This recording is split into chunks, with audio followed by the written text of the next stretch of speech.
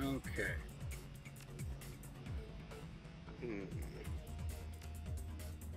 Time to unleash Johnny.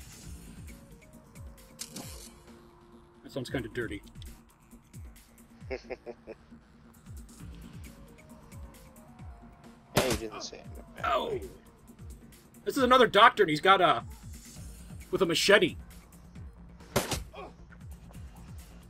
That seems somewhat appropriate. Dr. Machete sounds like a kind of like a bad supervillain. I mean, bad Sounds as in... like Bad as in not well thought out, not bad as in morally bad, although... If he's a supervillain... Evil. Although if he's a supervillain, then he is that as well, I would assume. Okay, these things, as you may recall, give you a bonus to your magic power when you stand on them. Now, to roast this man alive. Oh! I had a 92% hit chance and I blew it.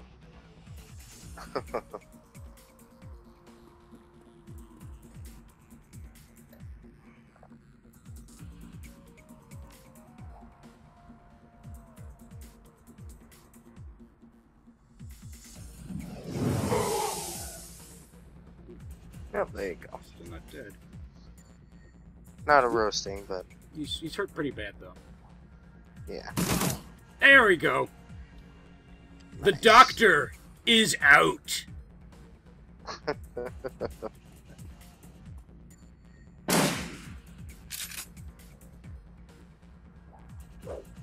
Oh, not a grenade again! Oh, no! Oh, he got a hell of a whack on that big guy.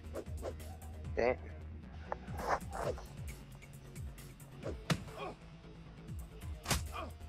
Oh, yeah, he's getting the shit beat out of him.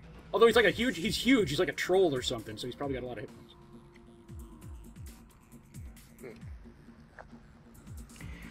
It makes me wonder, actually, if your squad person dies, can you take the money that you paid off of their corpse? That's a good question. Or were they too smart for that? I don't know,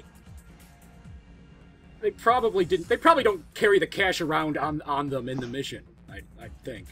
Right. But I mean, like, they must have the data stick. That's true. Although, I don't know, maybe it's like, there's some sort of authorization code, you need to access it. Yeah, perhaps. Oh, there's something in this desk over here. By all means, come. You have proven yourself a truly fine specimen. I can think of 100 uses for one such as you.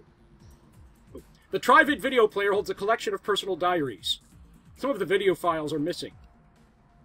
We can insert and play it. Well, we can stop for a movie break while the battle rages, Nick. Excellent. Okay, luckily watching TV is a free action, I guess. So, let's see. Playback Tri-Dio 6, number 6. Dr. Holmes. I was walking to the organ grinders downtown, and there was some kind of event happening at Mega Media. They had a puppet there from Maria Mercurial's label, she's like a pop star, label, with a Persona Fix chip installed, making her an exact doppelganger. They were just using her to hawk some SimSense re-release of a Mercurial live show, but it gave me an idea. Okay, yeah, Persona Fix chip, it's like sort of like a recording of a person's, like, personality that, like, you, like, plug it into yourself and, like, you act like them, basically. It's kind of another extension of the same technology that, like, better than life chips come from. And the cutouts, the body modifications, and my healthy supply of patience. I'm perfectly set up to be a Bunraku fixer. If I can find a supplier for Persona Fix chips, I can sell full-service Bunraku, even program the behavior trees. What? Alright, for a bit of context.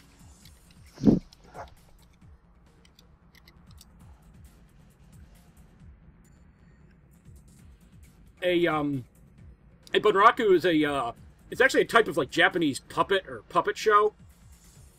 But in the Shadowrun universe, it refers to, like, people who have been programmed to be, like, automata. Huh. Hence, the comparison to puppets. Yeah. So remember what he was saying about getting the persona chips and, like, programming behavior trees? You could, like, get people who are just, like, flesh and blood robots, essentially. Control their minds. Huh. Hold on.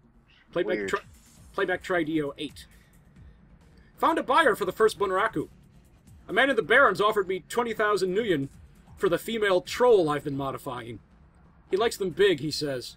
All that's left is to arrange delivery. He says he can put me in touch with some more buyers if I'll accommodate special orders. These morons' lives are over already anyway. The least they could do is line my pockets. Okay. Insert and playback Trideo 1. Got some cutout chips in last week. Tried them out on the patients with violent flashbacks. Hoping it would at least mellow them out some. It was like night and day. Once the chip was installed, all of their psychotic break triggers were blocked. Ms. Yuskin has gone 4 days without attacking the staff or herself. Video 3.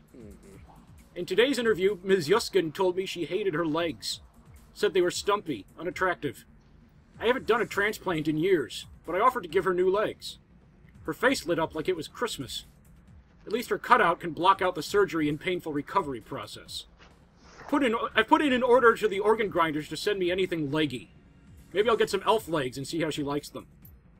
Good lord. Well, that's what's been going on here.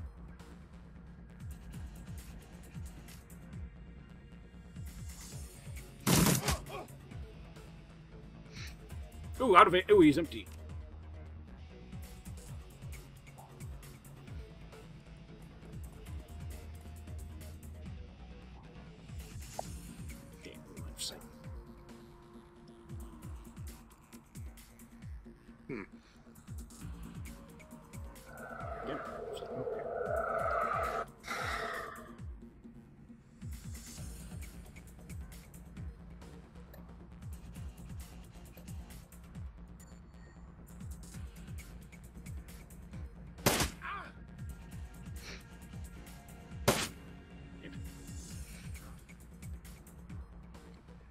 Reload.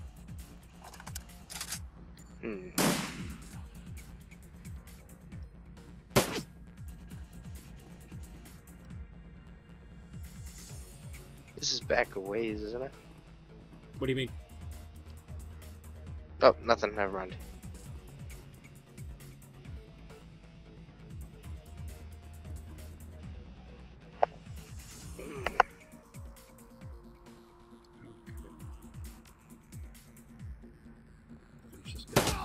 Yeah!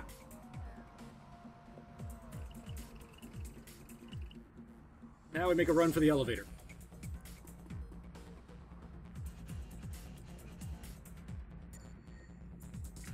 Although it's depressing to think that all that effort and damage I took not hurting any of the patients might go to they're just going to attacking each other. Well, yeah. Nothing I can do about it.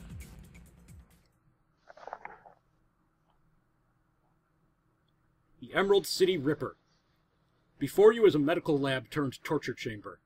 The smell of old blood and decayed flesh permeates the room. Gory stains speak of the body's fluid spilled without regard for well-being or hygiene.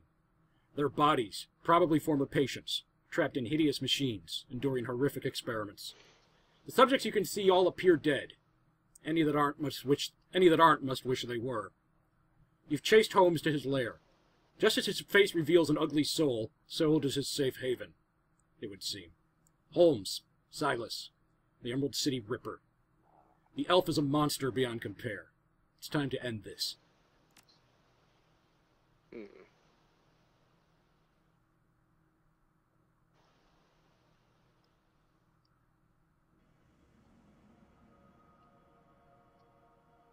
New objective, defeat Dr. Holmes.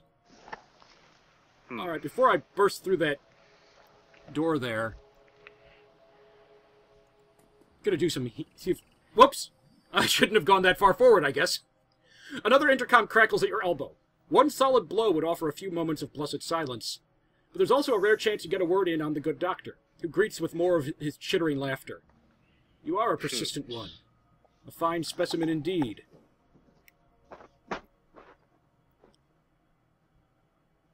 We already know how this ends. Let's get to it already. Patience, patience. We're not done here yet. I have one last examination to conduct. Ptezel! Subdue them! I don't like the sound of that.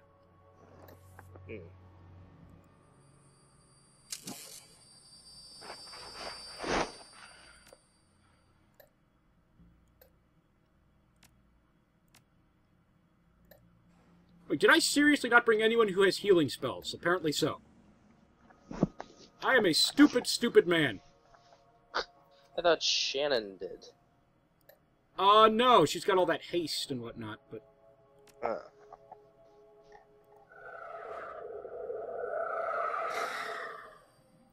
Speaking of which...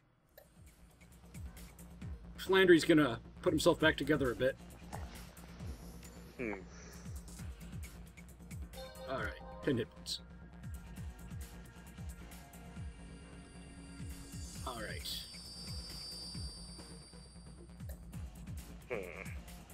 And some armor.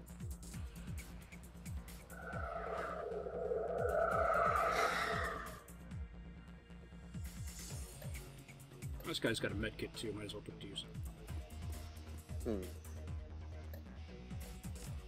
On Flandry, of course. Yeah. Ooh, heal. Do you have enough medkits? What's that?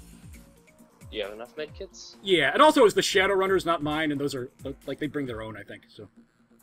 Uh-oh. Surgeon. Hired mage.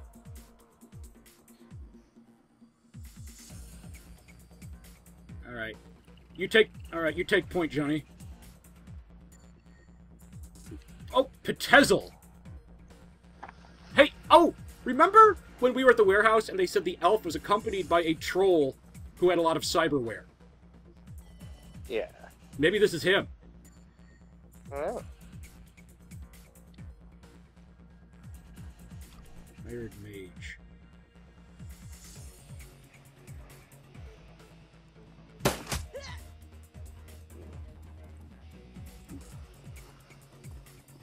Interesting decor.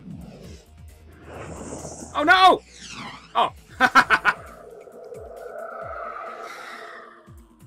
Oh, he gave aim. Ptezel some aim. Oh, there's a spirit summoning majig.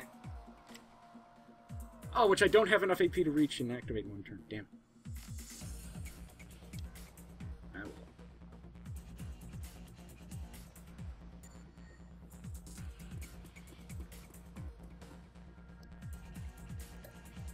Now, to set somebody on fire. Nah, line of sight. Actually, in that case, let's see if I can lower powers.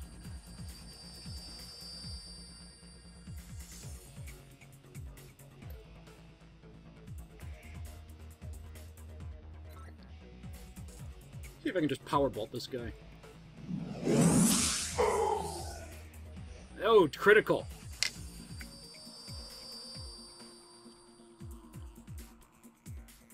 Okay.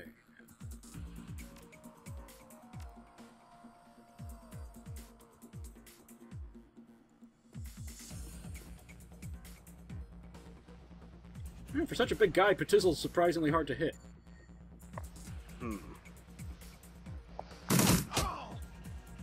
Oh, there, well, that's the end of the surgeon.